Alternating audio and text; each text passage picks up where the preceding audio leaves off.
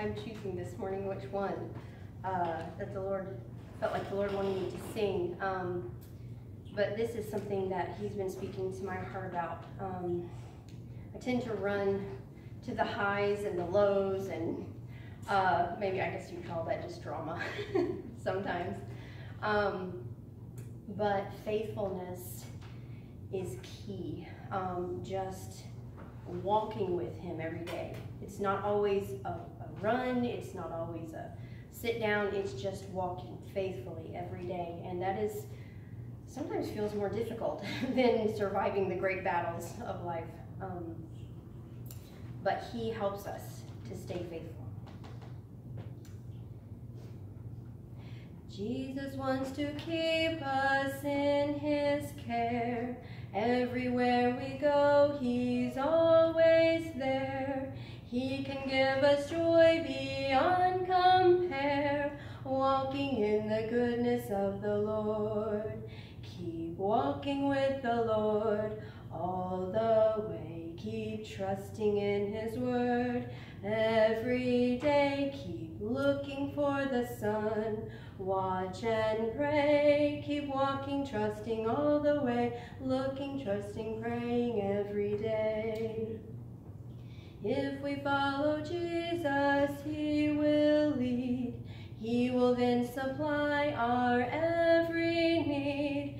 Absolute success is guaranteed. Walking in the goodness of the Lord.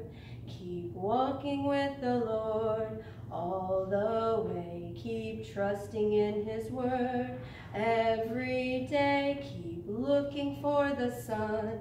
Watch and pray. Keep walking, trusting all the way. Looking, watching, praying every day. Jesus is our Savior, God and King. We can look to Him for everything. After all He's done, let's shout and sing, walking in the goodness of the Lord. Keep walking with the Lord all the way. Keep trusting in His word every day. Keep looking for the sun. Watch and pray. Keep walking, trusting all the way. Looking, watching, praying every day. Amen. Amen. Thank you so much. Amen. I appreciate that. Keep walking with the Lord. Keep looking to Him. Amen. Wonderful song. Well, if you'll have your Bible open to Exodus chapter number 20. Exodus chapter number 20, once again, we continue in our study in the Ten Commandments. If you would, as you find that, just say amen, and then let's stand together. Amen. And we'll look at the 8th commandments in verse 15. But let's remind ourselves of the commandments heading up to this. We have commandment number 1 in verse 3, thou shalt have no other gods before me. Verse 4, thou shalt not make unto thee any graven image. Verse 7, thou shalt not take the name of the Lord thy God in vain. Verse number 8, remember the Sabbath day to keep it holy. Verse number 12, honor thy father and thy mother. And verse 13, thou shalt not kill. Verse 14, thou shalt not commit adultery. And then verse number 15, our commandment for our study today, thou shalt not steal. The 8th commandment, thou shalt not steal. Amen. Let's pray together. Lord, we do thank you for the reading of the Word of God. And Lord, we thank you for your commandments. We thank you for your law. And Lord, we thank you for how you've already blessed us with the good fellowship, the good congregational singing, the wonderful special song that you blessed our hearts with. And Lord, truly, our hearts, we want to look to you. And we want to walk with you. And Lord, we know that your commandments will help us in doing those things, especially in walking with you, to obey your law, to obey your word. Help us to learn today, Lord, we pray, by the preaching of your word and by the presence of your Holy Spirit. Speak to our hearts. Lord, we pray once again, as always, that our desire would be to see souls saved and lives to be changed. And Lord, that you'd send us a real revival. Well, thank you for all you do. In Jesus' name we humbly pray. Amen. Amen. Thank you. You may be seated. Talk about the 8th commandment today. I'll remind you of kind of a premise that we've set in the study of the Ten Commandments, and that is that statement where we said that the Ten Commandments are not rules that have been given to burden our lives, but what the Ten Commandments are, they are principles to govern and to guard our lives. In other words, God has given them to us because He knows what is best for us. Amen. And so He gives us the commandments. God has given us His law. And think with me about this. I know there are people in today's world that would want to contend with this thought or this understanding and would try to disagree with it. But folks, for man to function in human society today, you've got to have law. Amen. Without law is anarchy, and you can't have that in a nation or in a community. In fact, a community of people, whether it's a town or city or a county or state or the nation as a whole, a community of people cannot exist without law. Law is something that we must have. Now, we know that there is God's law that has been given to us and provided for us in the Word of God, in the Bible. And then there is man-made laws that we have in our government, national government, local government, man-made laws. We know we've got both. And understand this, for our society to function properly, it is necessary to have both of them. We got to have both. You have to have God's law, and you must have man's laws, man-made laws in the society as well. You've got to have both. But understand this, God's law will always supersede man's law. Amen. God's law always has the priority. God's law must always come first. God's law must be the foundation for man's law. And if we'll review a little bit of some of our history, we must realize and understand and confess that American law was originally founded upon God's law. You say amen to that? I'm talking about just, our nation here in America today.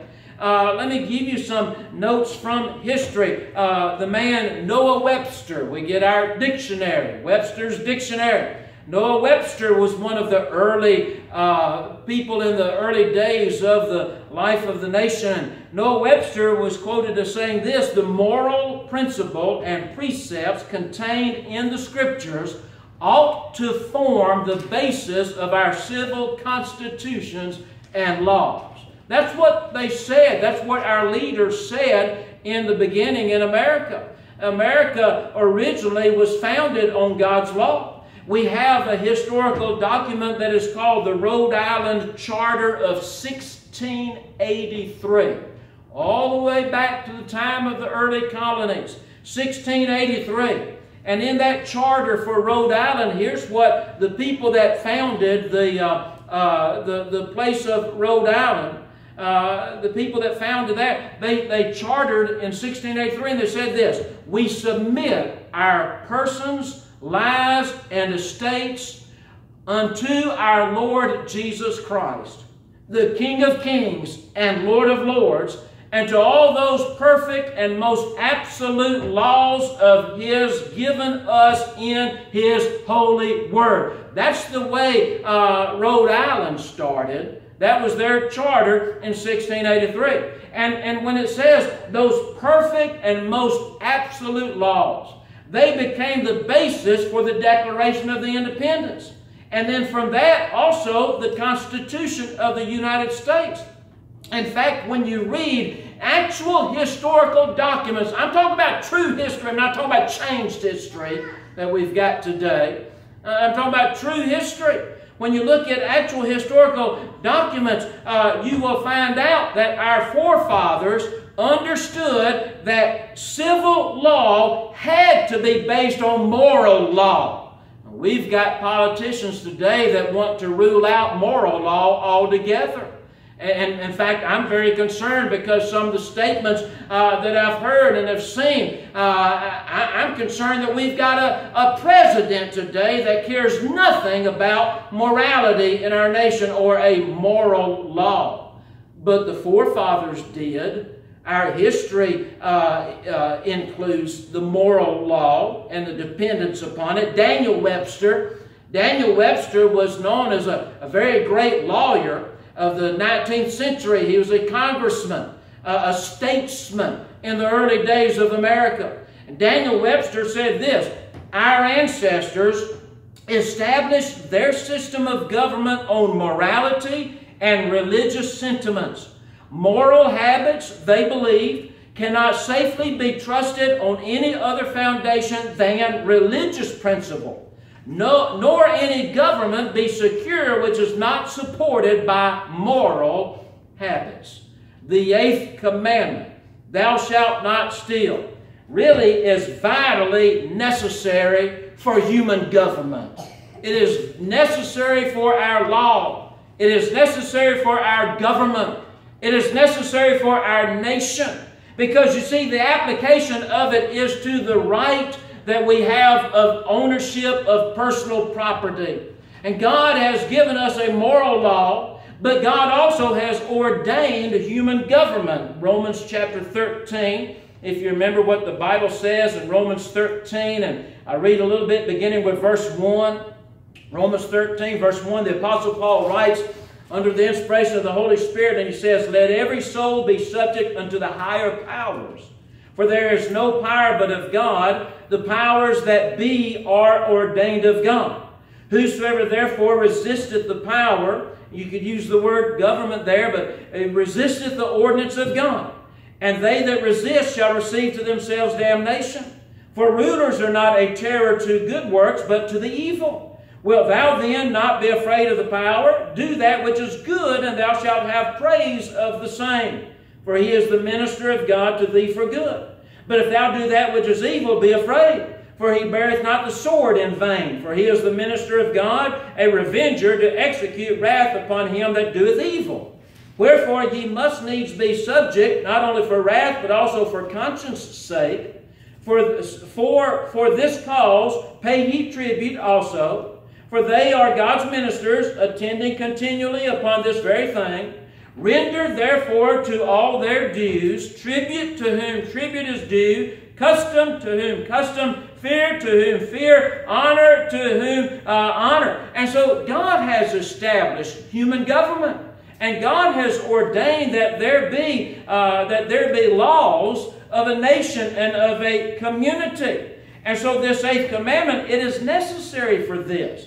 The purpose of the government, according to the Bible, as we've read in Romans chapter 13, the purpose of the government is to protect the lives and the property of its citizens, and to punish those who would do evil toward anyone's life or anyone's property. That is the whole purpose of government. That's what it is meant to be. That's what God has ordained it to be. And so the commandment, thou shalt not steal. We must understand that it is foundational to human government. And to understand that, I think we just need to deal with the question today, what does it mean to steal? What does God's Word declare? What does it mean to steal? Thou shalt not steal. Well, there are a couple of things, 2 or 3 things. First of all, to steal, it means this. It means that without permission, you take from someone else. Without permission, you take from someone else. That's a simple definition and understanding of what it means to steal something. And think about this. How do you obtain possessions in this life? The things that you have, the material possessions. What are the ways of obtaining possessions? There's really only a few ways. You either work for it or it is given to you. You and I both have things that are possessions of ours, things that are important to us, that somebody has given to us and blessed us with.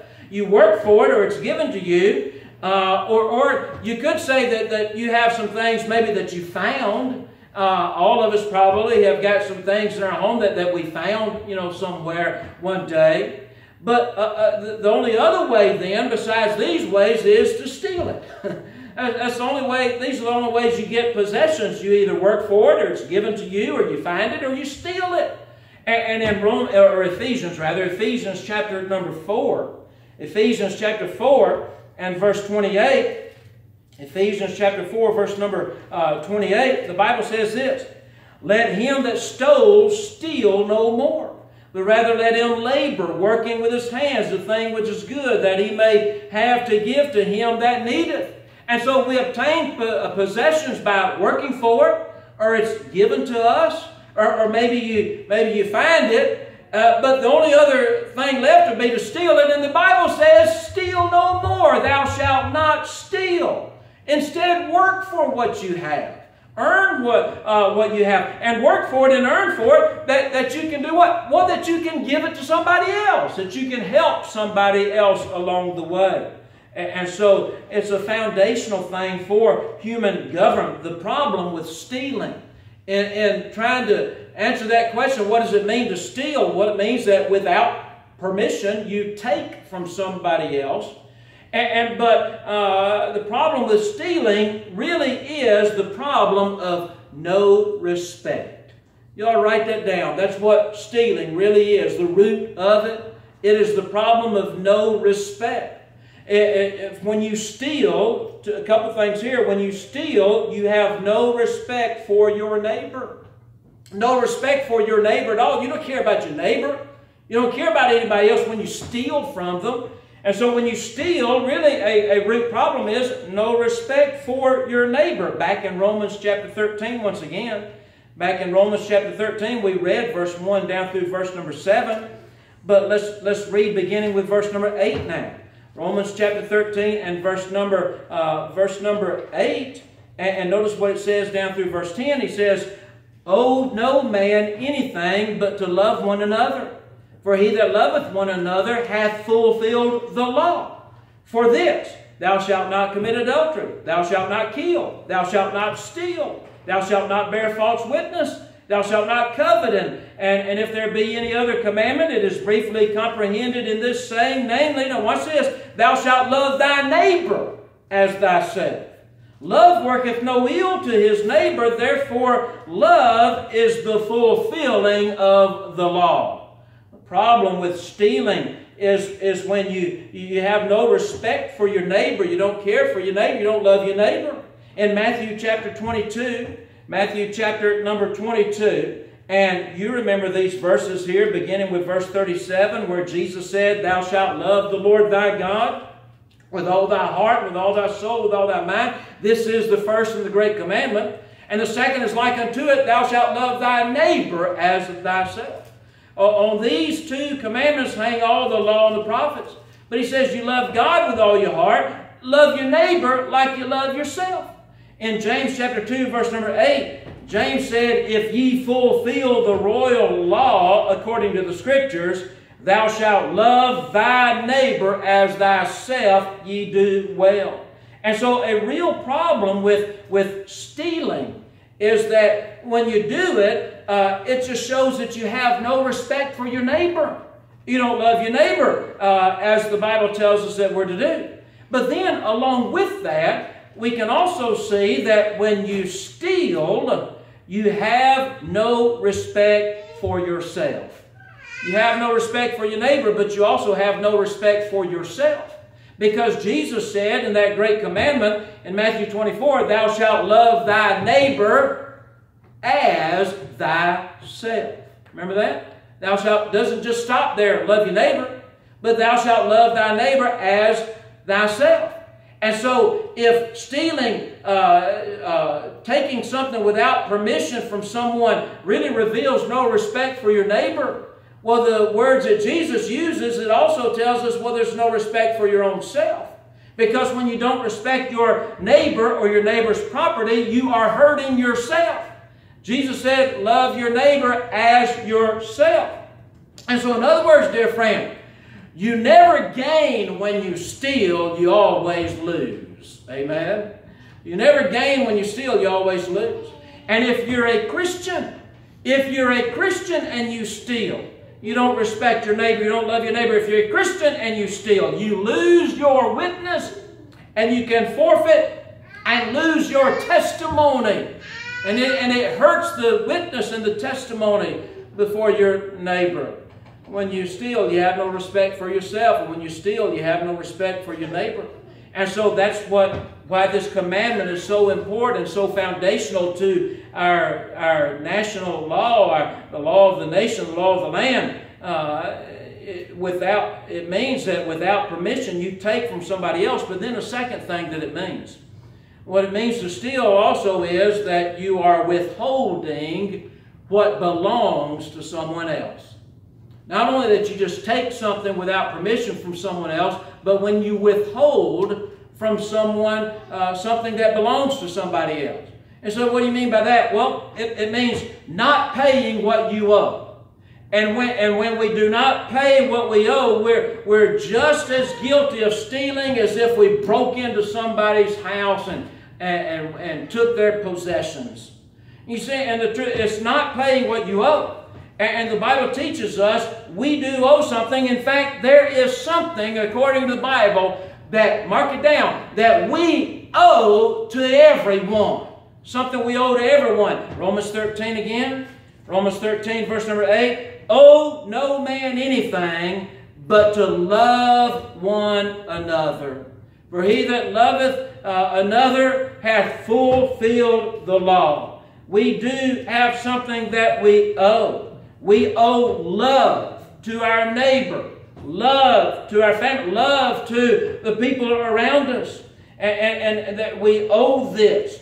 And it is the same thing as breaking into somebody's house and stealing their possession when we fail to carry out what we owe. When we fail to love. In John chapter number 13, John chapter 13, and you remember these two verses, verse 34 and verse 35, Jesus speaking to His disciples and of course speaking to us as well.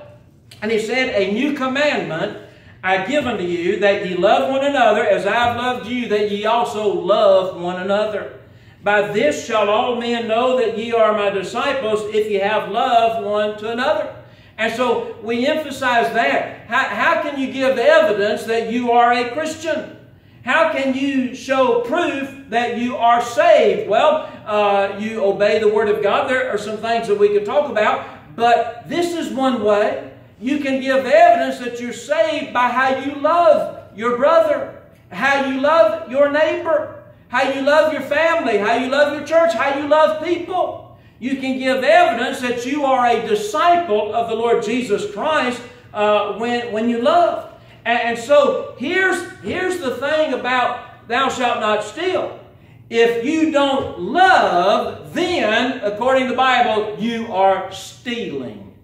You're a thief because you're not paying what you owe. Jesus said you're to love one another. Paul in Romans wrote and said, owe no man anything but to love one another. We're to love each other. James said that that's how you fulfill the royal law, is when you love one another. And so if you don't love, then it just fits together. You're guilty of breaking that 8th commandment, thou shalt not steal. You're not paying what you owe. Again, Romans 13:8, owe no man anything but to love one another. We owe that. But I think the worst form of stealing, today would be this. And that is, your worst form of stealing is when you steal from God. To steal means that you, without permission, you would take from someone else. And to steal means that you are withholding what belongs to someone else. And we've already seen, the Bible says we owe love to everyone. So when you don't love, you're stealing. You're stealing what the Bible says you owe to that person. But the worst form of stealing that there is, and perhaps maybe the greatest way that this commandment is broken today, is when you steal from God. And so I ask the question, are you a Christian? Have you trusted Jesus Christ as your Savior? Do you claim to be born again? If you were to die today, do you know that you'd be in heaven? Are you a Christian? Well, if so, then understand that you belong to God. Can you say amen to that? You belong to God. And there's 2 or 3 things I want you to take note of here. As a Christian, you belong to God. And so you steal. You actually are guilty of breaking the commandment. You steal from God when you withhold your devotion. You belong to Him. And when you withhold your devotion, you're stealing from Him. 1 Corinthians chapter number 6. 1 Corinthians chapter 6, and these 2 verses, verse 19, verse 20. What? Know ye not that your body is the temple of the Holy Ghost, which is in you, which ye have of God, and ye are not your own? For ye are bought with a price. And therefore glorify God in your body and in your spirit, which are God's, which belongs to God. The Bible says your body, your spirit, does not even belong to yourself as you become a Christian. It don't even belong to yourself anymore. It's been bought with the price of the precious blood of Jesus Christ as a lamb without blemish and without spot on the cross of Calvary. It's been paid for. You've been redeemed, delivered from your sins. And so the Bible makes it very plain. You don't even own yourself as a Christian. God owns you. You belong to Him. And so you steal from God when you withhold your devotion to Him, you say. Because according to the Bible, you're His. You're His. And really, think of it like this. You are God's possession. Talk about the Christian now. You're God's possession really in a 2-fold way. Number 1, you are His by creation. He made you. Amen. He made you. You're His by creation. And then number 2, as a Christian, you are His by redemption. He saved you. Amen. He made you, created you. He saved you. He redeemed you. Jesus Christ died for you. He paid the ultimate price for you. You are His purchased possession. And so understand this as a Christian. When you live only for yourself and you have no devotion to God, when you live only for yourself, you are actually guilty of stealing from God. You're keeping from God what is His, what He paid for, what He purchased with the blood of Jesus on the cross of Calvary. Think about it. You walk in His earth. You breathe His air. And when you live a life that He gave you, without being totally devoted to Him in worship and in service, then according to the Bible, you're a thief. You're stealing from Him what was His. That's why the Apostle Paul, I think, wrote, I think the way that he said it, the way he wrote the words in Romans chapter 12, verse 1, I beseech you, therefore, brethren. He says, I beg you. Must have been something that was heavy on his heart. He said, I beseech you, therefore, brethren, that you present your bodies a living sacrifice, wholly acceptable unto God, which is your reasonable service.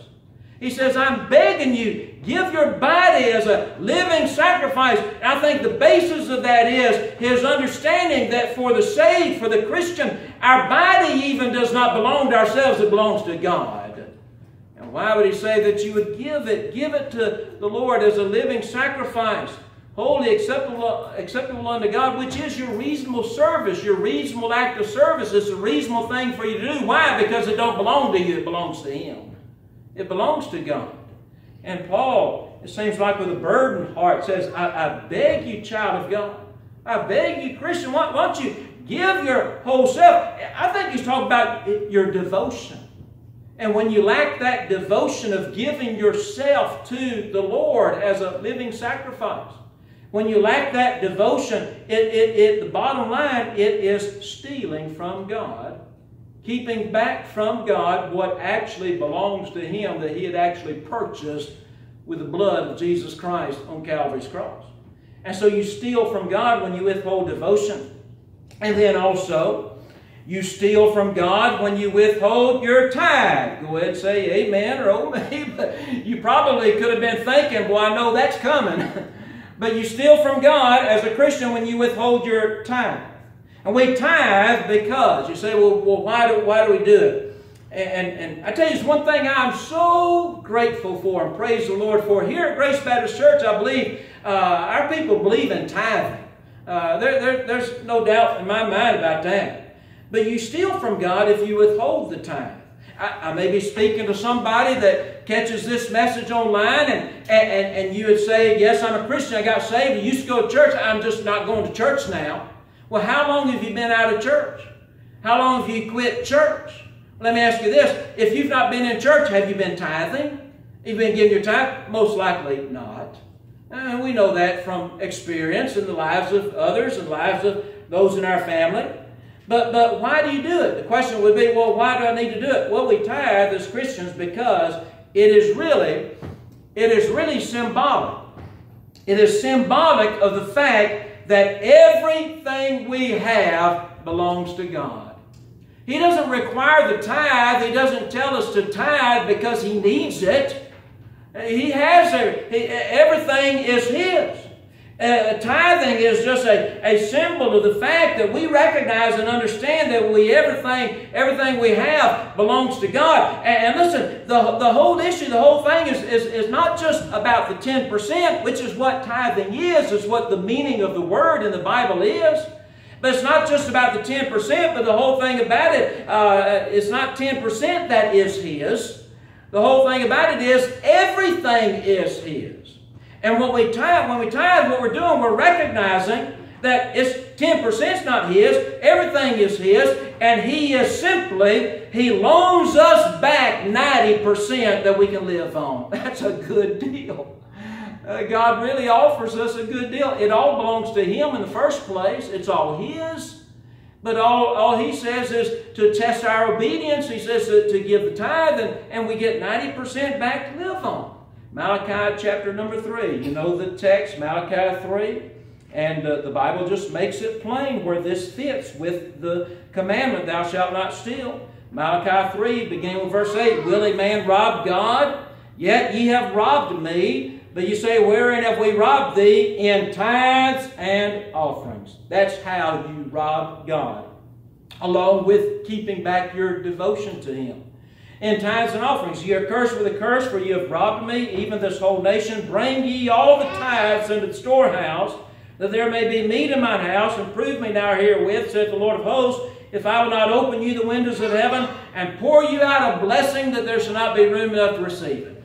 Amazing thing about it is, God says, look, if you'll do it, if you're just obedient to the Word, He says, then He's going to bless you. And I suspect that you've experienced that yourself personally in your life. I have.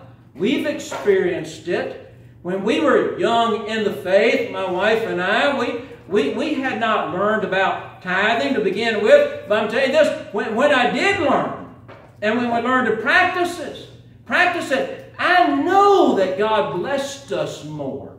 And God provided more. There's so much more that it would get to the point that, okay, you give the 10%, you give the tithe, you know that that's what you need to be doing to be right with God, to be obedient to the Word of God.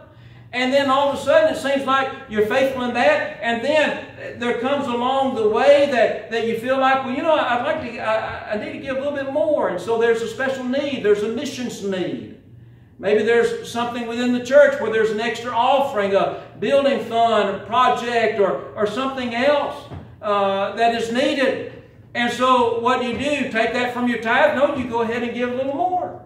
And I've learned from my own experience, and I trust that you have too, that as I'm faithful to giving to God, that tithe, not because just because that 10% is His, but because I recognize that all of it is His. And to have His blessings, He does give me the requirement, the instructions that as a child of God, I bring the tithe to Him. And so when I do that, I've noticed in my life, it just seems like, well, there's something that I'd like to give to help this. I'd like to give to missions. I'd like to give that. And God just seems to keep on providing to enable us to give. It is an amazing thing. You know, the people that don't know the Lord, and then the people who claim to be a Christian and they don't know tithing. It's amazing to me what they're missing on. It's just, you say, well, how does it work? I can't explain to you how it works other than that there's a window opened up and there's blessings that's being poured out from heaven. And so you steal from God when you withhold your tithe. And then the final thought today. When you steal from God. Now watch this. We're talking about this commandment, thou shalt not steal. And how that it is foundational to human government. That God has ordained human government for what purpose? For the protection of its citizens and of their property. And to punish those who would do wrong, those who would steal, or those that would hurt. That's the purpose of government. And so thou shalt not steal. It really is foundational to our understanding of what government's purpose really is all about. And so to steal, it means that without permission you take from someone else. And when you steal, you have no respect for your neighbor and you have no respect for yourself. It means to withhold what belongs to someone else. And the worst part of it is when you steal from God, by withholding your devotion and by withholding your time that belongs to God. But then finally, when you steal from God, you're actually stealing from yourself. You're actually losing. And you say, well, how do you figure that? Well, how about Matthew chapter 6? And in Matthew chapter 6, Jesus is speaking. He goes down kind of through a list of things that we need. You need food. You need a place to live. You need clothing. These things that everybody needs. And do you remember how that in Matthew chapter 6, verse 33, Jesus kind of summed it all up when he said this, but seek ye first the kingdom of God and his righteousness, and all these things shall be added unto you. And so the principle would be this: if we're not seeking God first, if we're not seeking the kingdom of God first, we're really stealing from ourselves. Because we could lack some of the provisions and the blessings of God when we steal from Him. He's not losing anything. When we steal from God, we're the ones that are losing. Jeremiah chapter 5, verse 25, the Bible says this: your iniquities have turned away these things, and your sins, listen, your sins have withholden good things from you. You see, dear friend, if you would be sure to give your devotion, your life to God, if you would be sure to practice the biblical mandate of tithing and recognizing that all you have has come from God, if you'd be sure and do that, then God is going to provide for you. But He says your sins have withholden good things from you. There'll be things that you will miss. Things you could have had that you don't have or you won't have. So really it comes down to you steal from yourself. And so you remember what we said at the beginning? You never gain when you steal, but you'll always lose. You never gain when you steal, but you'll always lose. Now, let me say this to somebody, that if you've never trusted Christ as your Savior, maybe you're catching this message online. But you know, the thing about it is, you never gain when you steal. You're always going to lose. And the thing about it is, Jesus Christ died on the cross for you. And He shed His blood for you. John 3:16, for God so loved the world that He gave His only begotten Son, that whosoever, and that means you, whosoever believeth in Him shall not perish but have everlasting life. So when you choose to go through life and reject the gospel of Christ, reject Jesus Christ, and you will not receive Christ as your Savior, you know what you're really doing? You're stealing your soul from God. He died that you might live forever. You steal that from Him when you refuse to accept His Son and to believe the gospel.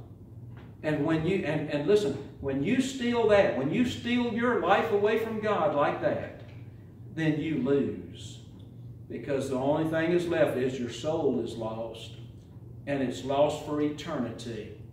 And it can spend an eternity in the fires and the torments of the place called hell. When you steal yourself from God, you lose. You lose every time. And you lose big. Don't keep yourself from the Lord. Trust Him as Savior and Lord of your life. Amen? Amen. Let's go ahead and stand together, church. Our heads bowed and our eyes closed for prayer. We'll pray together and we'll have a song together. But let's pray. Lord, thank you so much for the Word of God. Thank you for your commandments. Thank you for this 8th commandment, thou shalt not steal. It's really foundational to human life, to human government. And the principle applies to our lives, especially as believers that would desire your blessings upon our lives. And Lord, we pray for someone today that perhaps has never trusted you as Savior, they've never been born again. Lord, help them to realize that if they just go through life and reject you, that they in actuality are stealing their soul from you. And they're losing everything. They never gain anything by rejecting the Lord Jesus, but they lose everything. Lord, we pray you'd help someone today to turn from that and trust you and be saved today. That they might call upon the name of the Lord and be saved by faith believing. And Lord, for that we'd give you the glory and thank you for all you do. In Jesus' name we pray. Amen. Amen. Well, let's sing a song together, church, as Brother Tim leads us. Amen. Page 271.